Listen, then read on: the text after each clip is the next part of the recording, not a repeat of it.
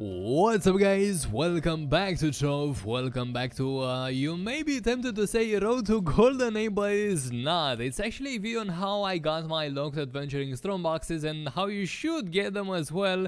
Most of you may already know this, but let me do a video basically containing my daily morning routine. Basically, when I wake up and I'm in a mood of playing Trove, I do the following stuff. Usually it was just qubit farming, basically filling my star bar fully, but now it kinda changed because I got some other fun activities. And let me just cut the chase and show you what I do exactly step by step. So I opened the world atlas, but I'm not picking the first world in here, not picking the medieval highlands, because I haven't managed to spawn next to a quest giver for some reason. I guess there's no such structures being generated there, so I skip this and go straight to permafrost. That's the first world I enter, click enter, and I'm gonna explain why in a second. So once I spawn in here, let me see, there's a quest giver right next to the right next to me basically, and this is the first quest of the day, gathering glacial shards. Yeah, accept it. Well, I've already completed it for the day, but you will have to accept it and farm something like 10 glacial shards for a bunch of adventuring in exchange, and that's another way I farm my adventuring from now on. All you have to do once you accept that quest is roam around, find some glacial shards, ideally in a cave somewhere, but it doesn't really matter, you will find them in no time. Now, something to keep in mind while farming these quests, you should try and find some medieval biomes next to you. So for example, there's one right next to me, and if possible, go visit it. If you remember from earlier, we skipped the medieval highlands worlds, but well, the world, because it's a single one, but we still have quests to do in them. So if possible, if spawned next to a medieval highlands biome, try and take a look, take a peek, see if there's any outposts available to you. Basically, that's what I try to do. As soon as I'm done with the permafrost quest, I either teleport to the next world, or if I got, like in this example right here, if I got a medieval highland spawn right next to me, I will explore it just quickly.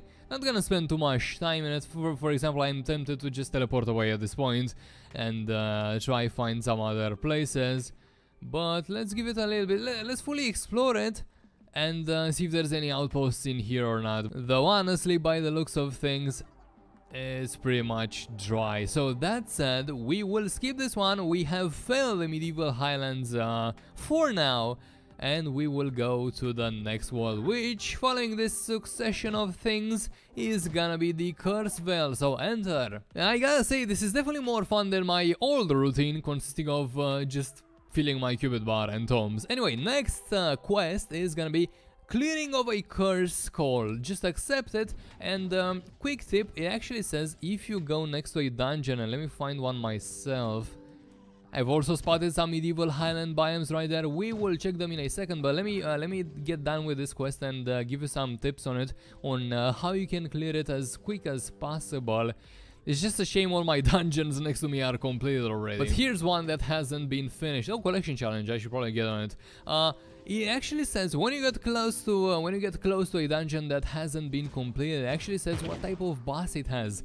For example, this one says it's got a Viking Boneyarl, which isn't curse core, so I say you just skip it, especially since you're in like, it's not even Uber 1, just skip it, go past it until you find your curse holes. I'm gonna show you what it says when you found such a dungeon. Let's see, is this one gonna be it?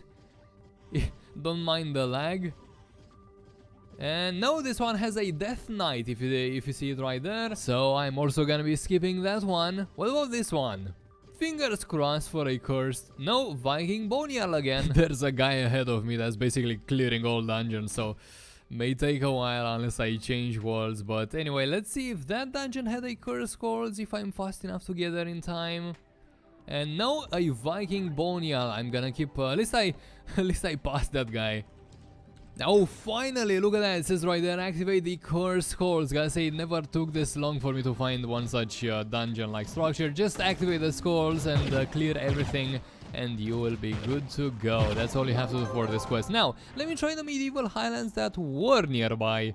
Yeah, they're not nearby anymore, so I'm not gonna bother. Let's go to the next map, which is gonna be the desert frontier, and click enter. By the way, that's how you get the boxes if you haven't realized so far. By completing such quests, there's a random chance. Not every quest is gonna get you a box, but every quest is gonna get you adventuring, which is fairly useful, especially since you will need to buy adventuring strongbox keys to open these boxes. As you can see right there, 500 adventuring for a single key.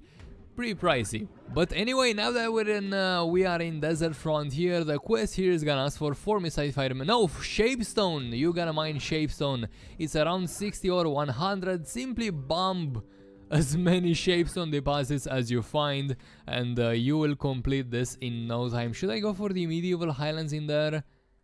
Oh well, so I just did a challenge instead. I guess we're gonna go past the desert frontier also. We are gonna go next into the Fey Forest, I suppose. First, Uber 1 world. Let me see. Quest in here, I think it asks for gathering of resources such as, let me see where's the quest at.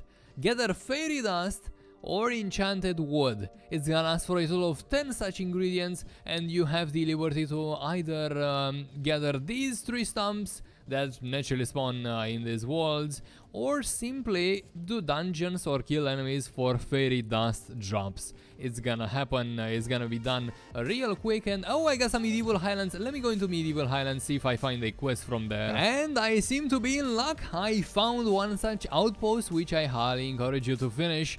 This one is gonna ask for completion of 5 dungeons, so complete dungeons 5 exactly. Just do any type of dungeon that you wish and you will get your rewards. Oh, there's also a donation station. We will talk about it in a few moments. So we're done with both Fey and the medieval highlands. Now we are free to easily do the next, such as the Candoria world, which is I think it has a quest asking you to mine formicide, if I'm not mistaken. Basically, it's pretty much similar to the Shapestone one. Yeah, there you go. Mine formicide. You just mine formicide. Either 60 or 100. Forgot the total amount. It's one easy quest to fully complete.